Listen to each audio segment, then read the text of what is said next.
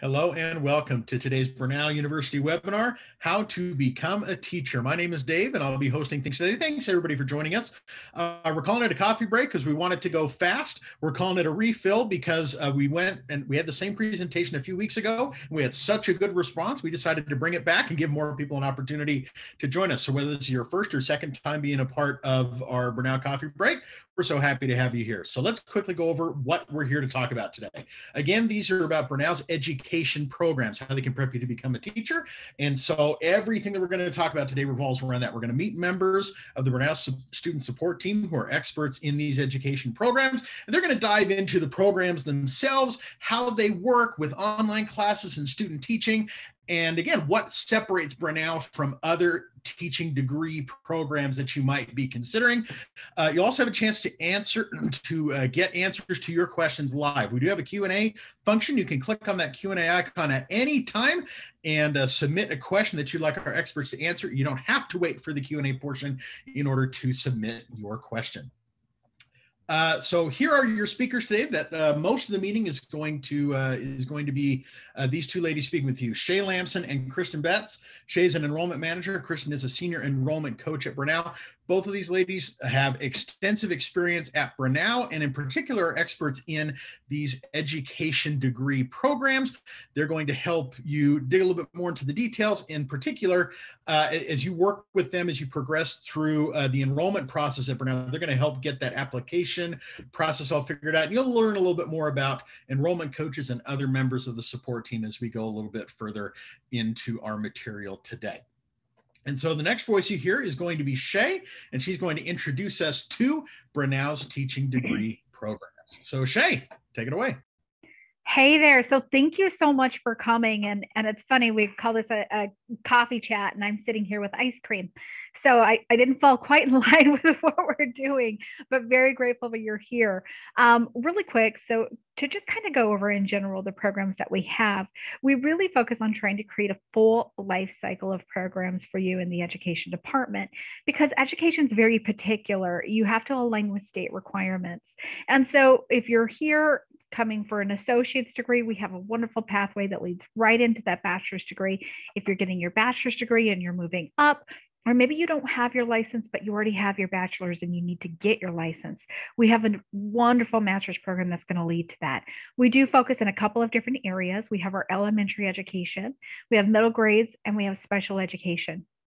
And if you're up in the higher end of the master's, you can even go into secondary, which is going to be more of your high school students. But we do love to have that full life cycle. And if you do have a license, we even have a program for you in that capacity. So, hi everybody, welcome to our presentation today.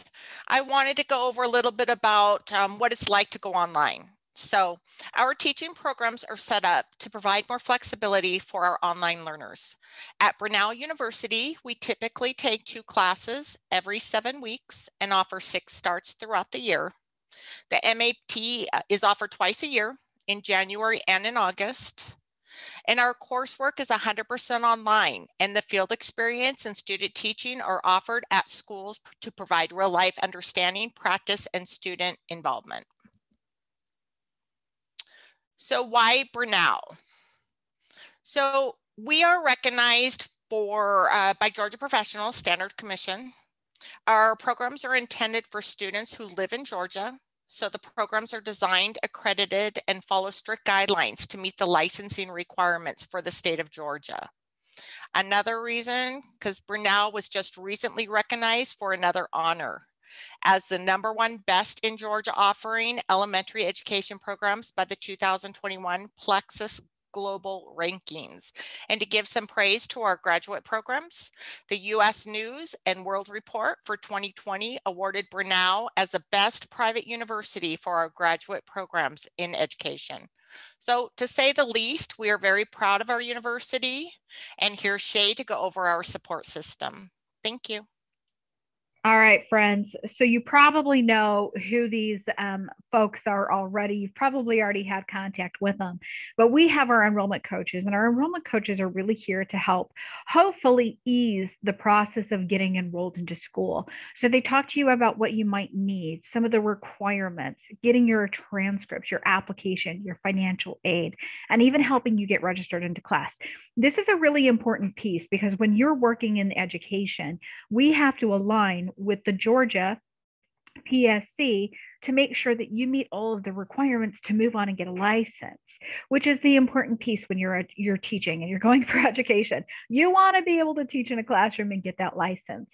Well, the enrollment coaches are really here to kind of help pull all of it together, overview some of that information with you, tell you what you might need, what your next step is in the process. And because some of this can be a little timely, like transcripts, we may need all transcripts on file to figure out what your cumulative GPA is to make sure you can sit with the Georgia Commission and get that license. They'll help track you all the way through the process and keep you on track because it's sometimes a pretty hefty process. Once you're already registered and you're in class and you're rocking and rolling, we have our success coaches, and primarily Miss Tessa, and she's fantastic. She really tries to keep in touch with you with regular check-ins, making sure, again, that you've got your GPA where you need to be. If your GPA begins to drop, she might get you on the phone right away to see what you can do to maybe pull that up. Our goal is to not just help you graduate, but to graduate high enough that you have no issues walking in and getting your exam done so that you can be a licensed teacher. On top of that, our faculty members, they're very responsive. They're very communicative. They love to be able to help our students, and we try to give you the best advisement possible. And so we keep the classes kind of small. We want to make sure that you're getting enough attention that you need. And again, we have a very high success rate of people graduating from our program and moving on to get a license, very high. And a lot of that's credited to our faculty members because they're invested in what you're doing. And they know how much it took you just to even get into school in the first place. We want to make sure we get you into the classroom as well. On top of that, we have our online resources. So if you're maybe not the best writer, or maybe you're struggling in math a little bit, or you maybe need some tutoring to bring a GPA up, we have online resources, and your success coach and your faculty may defer you to those resources to assist you and make sure that you're maintaining the GPA and the grades that you need to be successful here at Brenau. All right, yep. And as you see the slide, it's all there for you. It's all kind of put into your tuition. We package it all together for you so that you have one great service, protection for all. So we have our next start date coming up on August 23rd. Now, teachers here, I need you to hear me loud and clear when I say, do not procrastinate the start of your admissions process. All right. Get in touch with contact your enrollment coaches right away, because you may need to get transcripts. You may need to get exams or tests, or you may even need to take a test. And there are certain timeframes that you may need to do that within so that you can make sure your test scores come back on time. Same thing with transcripts. Transcripts are always something that can take a really long time, but they're a mandatory need and they're a mandatory step for you to be able to get in and get that cumulative GPA. So make sure you get that done. But call us right away. You see the email, you see the phone number. Our fall starts is right around the corner. We got what is that, 6 weeks? And we'd love to be able to facilitate that, but get us on the phone right away. Make sure you call tomorrow and get that step process and at least contact with someone so you'll understand what you need to do. Absolutely. Thanks, Shay. You said it better than I could have said it myself. That you're thinking, hey, we're kind of, beginning middle of July, still got some time. It takes time to get a lot of this stuff done. And so make sure you're doing what you can, doing everything that's in your power to be able to make that start date happen. I'm also going to put that phone number and email address there in the chat as well, so that you're able to give that a quick copy. Again, that's 888-712-5177, or send us an email at success@ags.brenau.edu. And so Shay and Kristin, we're going to keep you around so that we can answer, so you can help answer questions for us. Again, if you joined us a little bit late, that's perfectly fine. Just use the Q&A icon at the bottom of your screen to type in a question based on anything that you've seen so far, or any other questions that you may have about Brenau's teaching degree programs. I see we've got some questions already. And so Shay and Kristin, let's get going. First question I see is from Keturah. She's asking about those GACE exams, GACE exams that students need to pass in order to receive their teaching license. And so she's asking, Keturah's asking, what is 100% regarding passing the GACE test based on the first try, et cetera? What services are provided to help prepare students for the GACE test? And so, Shay, what, I see you kind of moving and grooving over there. How would you answer that? Yeah, that first off, that's an amazing question. So fantastic. So what I'll tell you is that not everyone will pass the GACE the first time they take it. It's likely that you don't pass all 3 areas, because there are 3 areas that you have to pass, just your basic program assessment, right? Your admissions assessment. So you have your math, your reading, your writing, and sometimes you may pass 2, but you need to pass all 3. What we do is we take the composite score of all 3 and we make sure that those are high enough. So we've kind of done something to say, hey, maybe you're a little lower in one area, but you tested really high in the others. Let's go ahead and take some of that composite score, that total score, and see if it's high enough to get in. Now, there are a lot of preparation tools out there. You can almost Google search them, but my coaches actually do have a few that are actually fantastic. And Kristin, I know, was just talking to me about one. And Kristin, I can't remember what it was. I think you said it was like $15, $19, something like that you can actually take like a pre-exam, and you can actually study ahead of time to help you prepare for that test. It's called study.com. And I guess it's a really good resource for students. And just to add to Shay's comments as well, the writing assessment does take about 28 days to get the results back. So if you are going to take them separately, please take that one first, just so it gives us enough time to get the testing back. The reading and the math, though, usually you could get within days. So but yeah, we have some additional resources as well if you want to give one of us a call, and we might be able to, through GACE or through the GACE assessment project or programs. And they have some different resources and different study exams and things like that to help out. Yeah, anything to help. And you said it was study.com? Study.com. Yeah, that's one resource that we know a lot of students have used and actually have talked very, very highly of. But there's probably a dozen different testing sites that you can go to. But I recommend getting very familiar with the Georgia teaching sites and making sure that you're on the licensing sites, because a lot of times you can go straight into GACE, you can go into it, you can see other study guides. I mean, there's a ton out there. So definitely study, because not everyone will pass 100%. Good news is if you don't pass, you take it again, right? You take it again. And once you do, and once you get the composite score up as high as you need, we certainly take a look at your admissions and we help you get moving forward. Okay. But prepare for it. Right? A lot of us don't want to take 2 years down the road to start teaching. So prepare, get yourself in those exams early, maybe take those pre-tests and see where you're struggling and where you're not, so that you can go ahead and study proactively and make sure you're ready for it. I also tell my students to go get little workbooks, the ones from elementary or the ones from junior high or high school, and just practice with them. It's all basics. It's just the basics of math, the basics of reading, the basics of writing. We don't need to think too much, overthink it. It's just right there for us. So take your time, enjoy, and yeah, just study hard. I giggle at that. I was like, it is the basics, the basics I haven't done in 30 years. So true. Some of you guys may not be like that. Some of you guys might be in my boat. All right. I see one from Miss Terry. Yeah. So Terry said, Terry's been talking to Talita, trying to figure out that best path. looking possibly at MAT secondary. I have a bachelor's, but not in a teaching field. They've said the best path is middle grades. If I need more history courses to get the third I need for MAT history, can I do these courses on study.com? So I think let's kind of tackle this in two parts. So I think the first part is, just kind of, again, how can we use study.com as a resource? So I think that's part one. And then part two is that there's probably a lot of people out there like Terry who are like, I'm trying to figure out what the best path is for me. There are a lot of degrees that are out there. And so maybe let's talk a little bit more about how enrollment coaches and others can help students find the path that's right for them. So first, let's talk about that study.com portion. And then second, let's talk about that degree selection portion. Okay. All right. So I'll tackle this in just a big bulk, but Terry, I mean, don't hesitate. If you want to raise your hand and make me slow down in this spot, please do.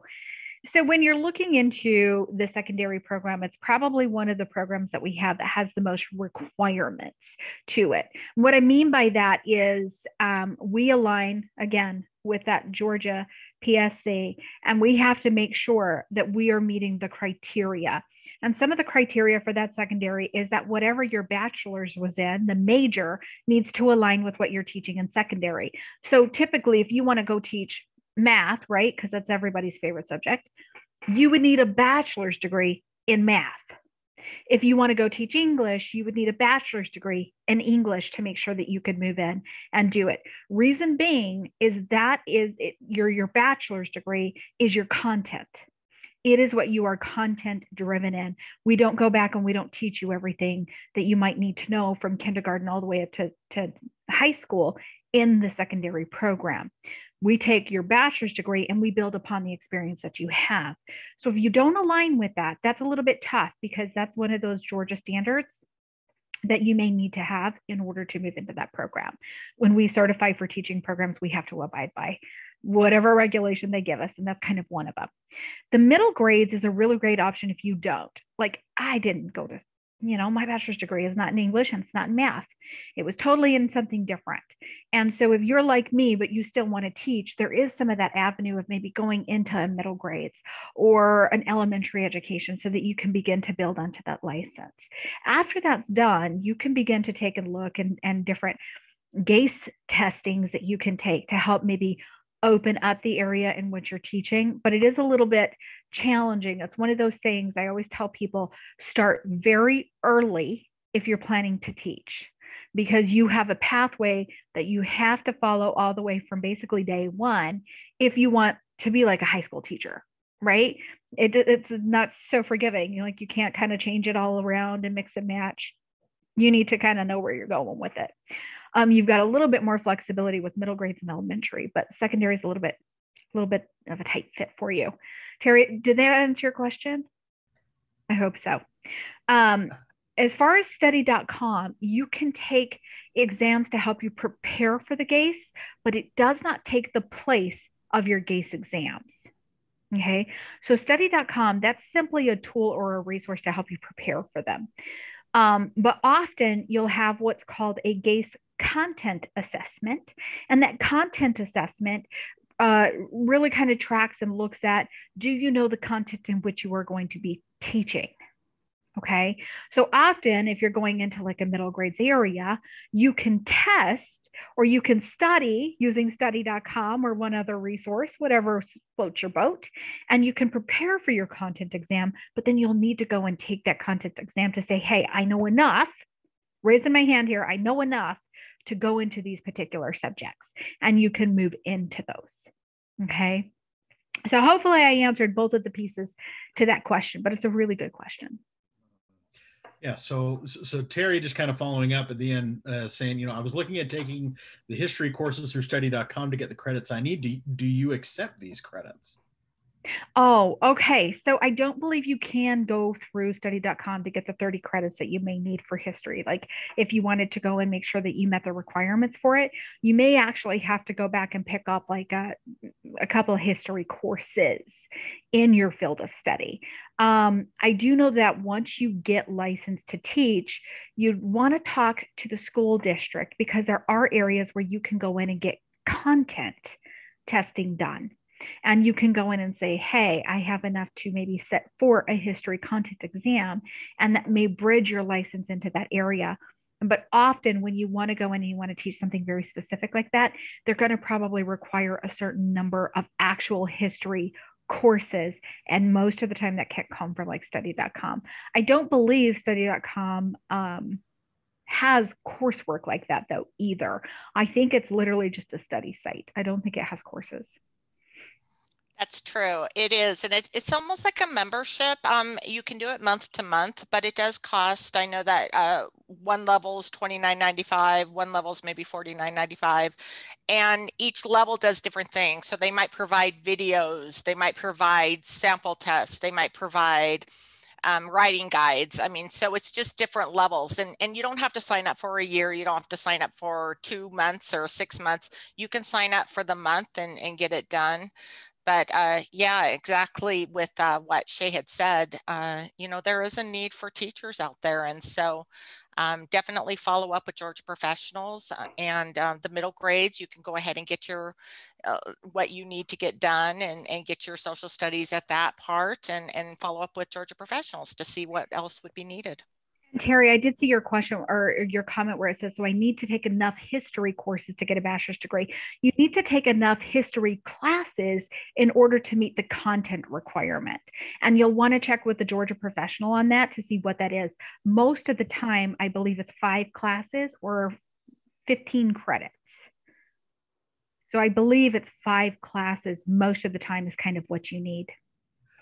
All Yours is a very detailed scenario, but I hope everyone here, you guys are learning from it and kind of listening to these because they really do cross over into your scenarios as well when you're trying to plan and prepare for the right pathway. So good questions, good questions. Yeah, no, this is great. So thanks everybody for these questions. We've got time for a few more. I see one from Jessica. You know, we've been talking about all these content exams, etc. Jessica asks, if I've already passed all the tests, do I just have to get my degree for certification, or is there another step? So how do we answer Jessica's question? A lot of times you'll need to get your degree, Jessica. Your question is a good question, but a little vague. We'd probably need a little bit more information, as in like where you went to school previously. Was it accredited? What was your GPA? What the bachelor's was? There's a lot more that kind of goes into it. But essentially, in order to make sure you get the license, if you've already passed your content exam, you've already passed your PAA, a lot of times you may just need to go and get the degree and be able to move forward and do your student teaching. Okay, so it sounds like, if I'm looking at it right, I think you're in good shape if you've already got those exams done. Head of the game, girl, head of the game. That's where you want to be. Fantastic. I'm seeing a couple questions about early childhood, a little bit different perspectives on each one. So Aaliyah has a question. I have an associate's in early childhood education. The bachelor's degree that you offer says elementary education. Is there a bachelor's in early childhood? I'm not sure if my credits will transfer.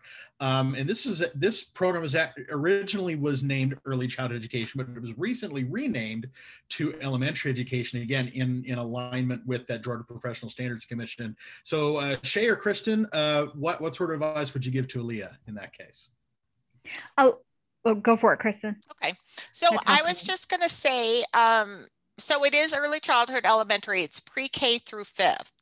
So I would say that would give you an opportunity to get your foot in the door. Go ahead and you'd be certified for pre-K through 5th grade. And it's a wonderful program. And Shay, what were you going to say?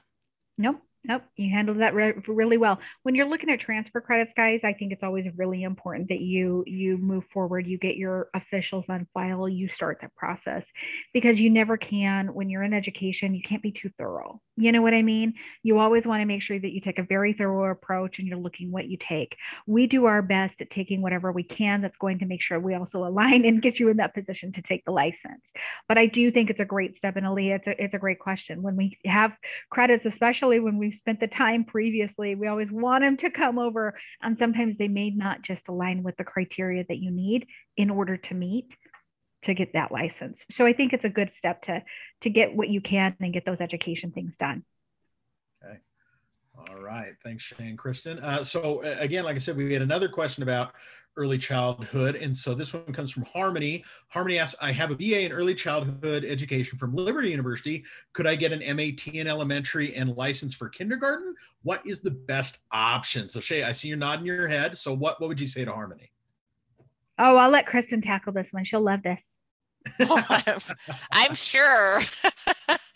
So let me just get clarity one more time. So you have a bachelor's or in what? Early childhood? A bachelor's in early childhood from Liberty University. Okay. So that is great, but you will need, that doesn't necessarily lead to licensing. So you may be able to come over as a provisional teacher, but you would typically have to go and get a Master's of Arts in Teaching in order to get certified. Mm-hmm. So in short, Harmony, you're a perfect candidate for our MAT Elementary Ed. Exactly. If you've got that early childhood education and you did not get your license previously, you would absolutely be a candidate for that MAT Elementary. Again, we want to get your transcripts. We look at your entire GPA from your lifespan of history of being a student and make sure that you have the GPA requirement. But I mean, that's exactly what we look for. So fantastic. Kudos. We hope we get you for the MAT Elementary.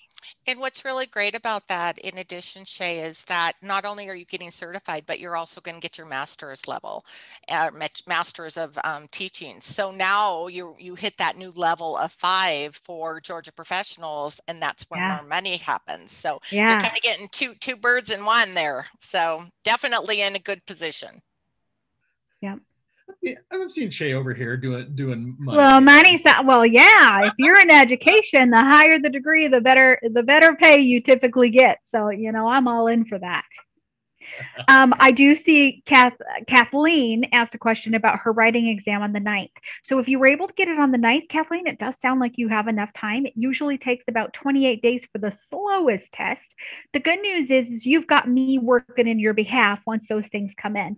Once your file gets complete, I'm kind of your go-to gal that gets it pushed through, get it through the admissions process, helping you get those admissions decisions. And we try to get those done in about 48 hours. We review everything all together and get you that admissions decision. So if you've got it on the 9th, I'm feeling pretty good and pretty confident that you could probably do it. One caveat to that, Miss Kathleen, is make sure you have all your transcripts in. Oh, that's the only thing we're waiting on. Okay, I think you're in good shape, girl. I think you're fine. And then I also saw Linda, and this is funny, Linda, I think I was looking at your name earlier.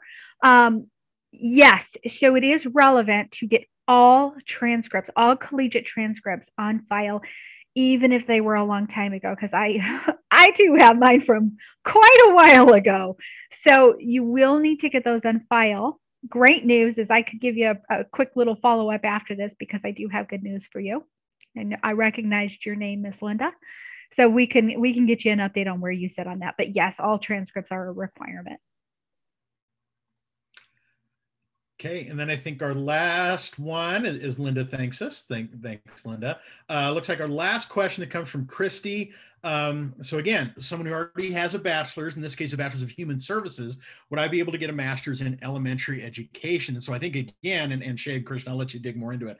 It's those MAT programs are especially for people whose bachelor's degrees are not in education. They're in a different field, but who are eager to get into teaching and want to get that licensure. That is the type of program. Kristin is the type of student that these programs are designed for, these MAT programs. So Shay, Kristin, what else would you say to Kristin in this case? What I would say, Kristin, is there's a couple of different categories. If you have a wild card bachelor's like I do, I have one similar to you, we would go for like an elementary or a middle grades. Okay. There may be some requirements that we need to meet in regards to that. So like a GPA requirement. If you're in middle grades, you might need some content exams. Secondary is the only one, because if you think about it, you went to school from kindergarten all the way up to high school, right?